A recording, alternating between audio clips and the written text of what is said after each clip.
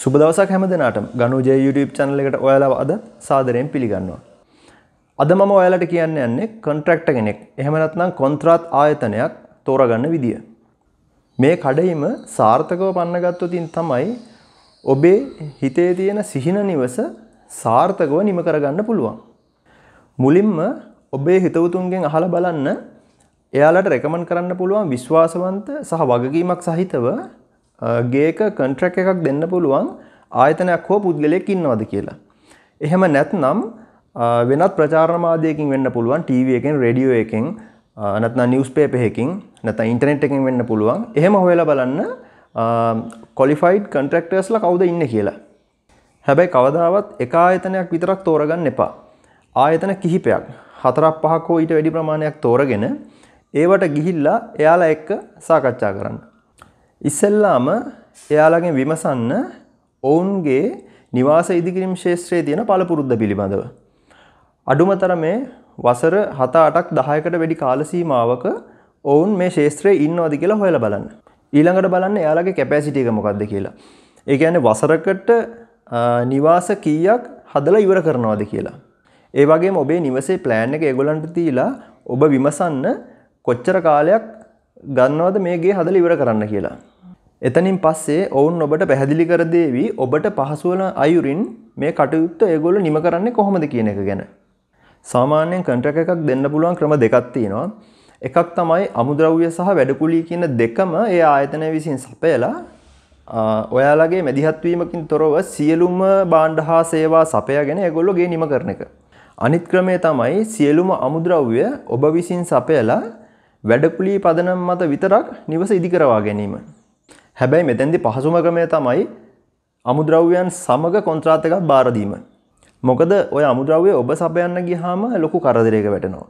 හේතුව ඔයාගේ තියෙන අනිත් වැඩ පැත්තකින් තියලා ඔයාට මැටීරියල් සප්ලයි කරන්න සිද්ධ වෙනවා කොන්ට්‍රැක්ටර්ට. මෙන්න මේ දේවල් ඔවුන් සමග සාකච්ඡා කරාම ඔබට දැනේවි ඔබේ ගේ හදන්න මේ ආයතනය හෝ මේ පුද්ගලයා සුදුසු බව. එහෙම හිතුණා කියලා ඔබට එකපාරට ඔහුට කොන්ට්‍රැක්ට් එකක් දෙන්න බෑ. හේතුව ඔබ තාම දැකලා නැහැ ඔහුගේ නිර්මාණ මොනවද කියලා. ඔහු කරපු දේවල් මොනවද කියලා. ඔහු කියනවා ඔබ අහන් ඉන්නවා නමුත් ඇත්තටම පරීක්ෂා කරලා බලන්න ඕනේ ඔහු මේ කියන දේවල් හරියටම ඒ විදිහටම සිද්ධ කරලා තියනවද කියලා. ඒ කියන්නේ එයාගෙන් අහන්න එයා කරපු ප්‍රොජෙක්ට්ස් මොනවද කියලා. නැත්නම් ඒ ආයතනය කරපු ප්‍රොජෙක්ට්ස් මොනවද කියලා. අන්න ඒ තැන් වලට ඔයාලා ගිහිල්ලා විසිට් කරලා බලන්න එයාලගේ ප්‍රමිතිය කොහොමද කියලා. ඒ හිමිකරුවගෙන් ඔබ අහන්න ඔහුගේ නිවස නියමිත කාල පරාසය තුල ඉවර කරාද? එහෙම නැත්නම් ප්‍රමිතියට අනුව ඉවර කරාද? නැත්නම් මොනවද තියෙන අඩුපාඩු? ඔවුන්ගේ සේවාව කොහොමද? මෙන්න මේ වගේ දේවල් ටිකක් සාකච්ඡා කරන්න. ඒ වගේම එයාලා කරගෙන යන ව්‍යාපෘති වලටත් යන්න, ඒ වලටත් ගිහිල්ලා අඩුපාඩු, හොඳ දේවල් හැම දෙයක්ම විස්තර සොයා බලන්න. ඇත්තටම මිනිස්සුන්ගේ අදහස් තමයි ගොඩක්ම වැදගත් වෙන්නේ. මොකද මේ ආයතනය මේ විදිහට කරනවා, මේක ගොඩක් හොඳයි, මේකේ වැඩ එච්චර හරි නෑ, මේකේ ඉහළ ප්‍රමිතියක් තියෙනවා, මේගොල්ලෝ හරි කියන වෙලාවට වැඩේ කරලා දෙනවා. ඔන්න ඔය වගේ කමෙන්ට්ස්. ඒ කියන්නේ මේ ආයතනය විසින් නිවාස හදලා දීපු අයවලුන්ගෙන් ඒ නිවස්වල හිමිකරුවන්ගෙන් ඕගොල්ලෝ අහලා දැනගන්න යාළගේ අදහස්. හැබැයි මෙන්න මේ දේ හොඳට මතක තියාගන්න කිසිම වෙලාවක ටයිට් ෂෙඩියුල් එකක් දෙන්න එපා කොන්ට්‍රැක්ටර්ට. ඒ කියන්නේ හදිස්සිය මට මේක කරගන්න ඕනේ බව. ඒ කියන්නේ ඔබට තියෙන වැඩ රාජකාරිය එක්ක වෙන්න පුළුවන් ඔබේ ටාගට් එක ඉක්මනට ඇචීව් කරගන්න වෙන්න පුළුවන්. හැබැයි ඒකෙන් වෙන්නේ ඔබට අවාසියක්. හේතුව එතකොට කොන්ත්‍රාත්කරු හොඳටම දන්නවා ඔබට ඉක්මනට ගේ හදා ගන්න ඕනේ නිසා මොන ක්‍රමෙන් හරි මේක ටක් ගාලා ඉවර කරලා දෙන්න ඕනේ කියන එක. ඔන්න ඔය මොන ක්‍රමෙන් හරි කියන කතාවත් එක්ක ක්වොලිටි එක සම්බන්ධව භාවිතා කරන අමුද්‍රව්‍ය සම්බන්ධව ඔබ නොදන්නවා වෙන්න පුළුවන් යම්කිසි ගැටලු ඇති වෙන්න පුළුවන්. මම මේ කියන්නේ හැම කොන්ත්‍රාත් ආයතනයම හෝ හැම කොන්ත්‍රාත්කරුවෙකු ගැන නෙමෙයි.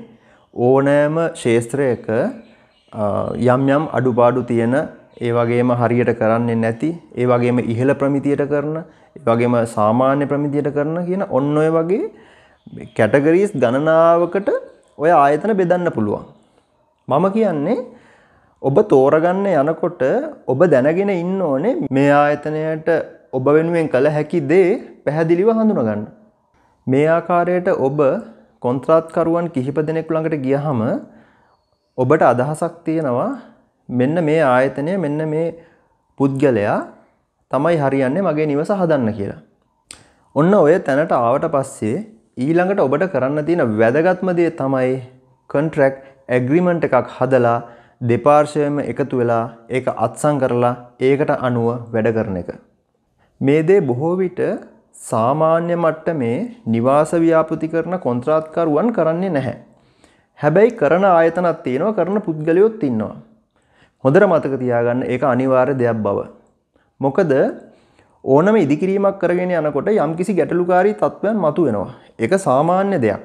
පොඩි ගෙවල් ඉදිකිරීමේ ඉඳලා විශාල ගොඩනැගිලි ඉදිකිරීම දක්වා වූ විශාල පරාසය තුල ඕනෑම ඉදිකිරීමක ওই දේවල් සිද්ධ වෙනවා.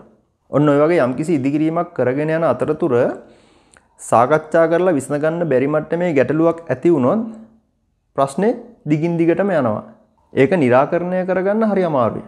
ඒක නිසායි අන්න ඒ වගේ givisුමක් අත්සන් කරලා දෙපාර්ශවයේම කැමැත්ත අනුව හැමදේම සිද්ධ වෙන්නේ. ඔය contract agreement එක ගැන දැනගන්න ඕනේ කාරණා ගොඩක් තියෙනවා. මගේ ඊළඟ එපිසෝඩ්ස් වලින් මම මේ දේවල් ඔයාලට පැහැදිලි කරන්නම්. මොකද ඒක හරියට සිද්ධ නොවුනොත් දෙපාර්ශවයටම අවාසි සිද්ධ වෙන්න පුළුවන්. එහෙමනම් ඊළඟ එපිසෝඩ්ස් වලින් මම ඒ ගැන කතා කරන්න බලාපොරොත්තු වෙනවා.